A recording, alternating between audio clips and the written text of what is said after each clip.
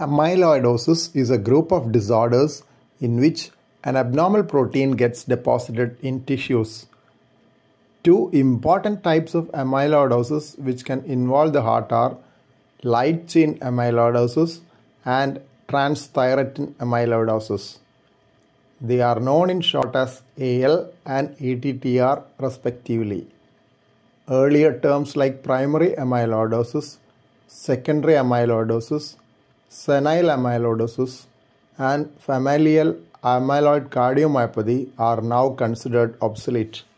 Light chain amyloidosis is the most commonly diagnosed form of systemic amyloidosis. AL amyloidosis is due to clonal proliferation of plasma cells leading to excessive production of light chains of antibodies. In some cases, these light chains are prone for misfolding into beta-pleated sheets. These light chains circulating in blood can get deposited in tissues and cause AL amyloidosis.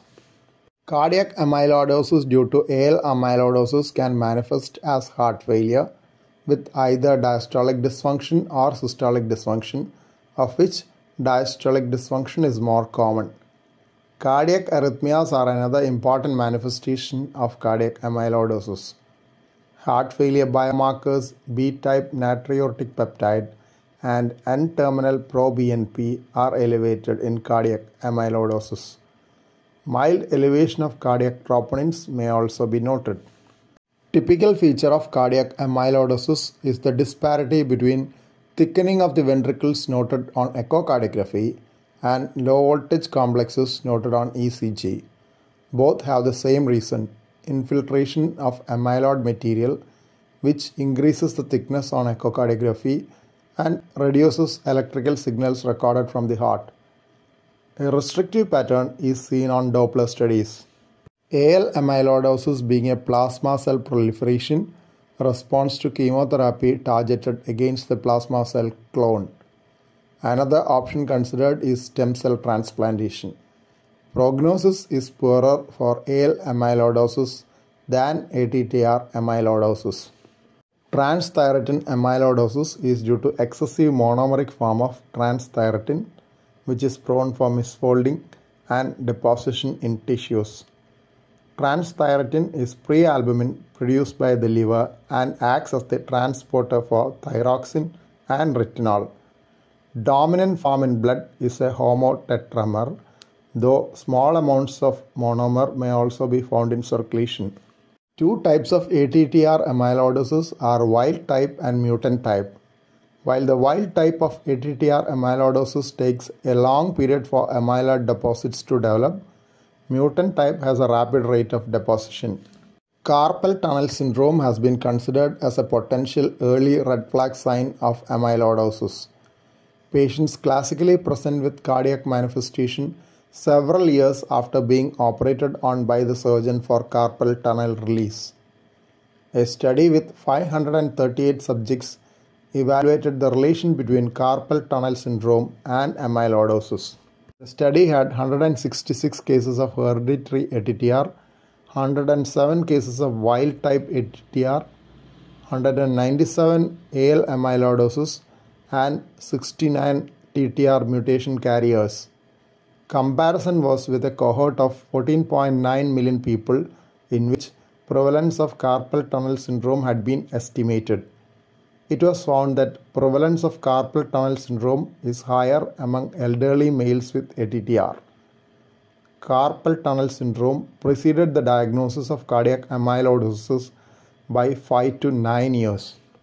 Abdominal fat biopsy can be used for diagnosis of amyloidosis but has poor sensitivity.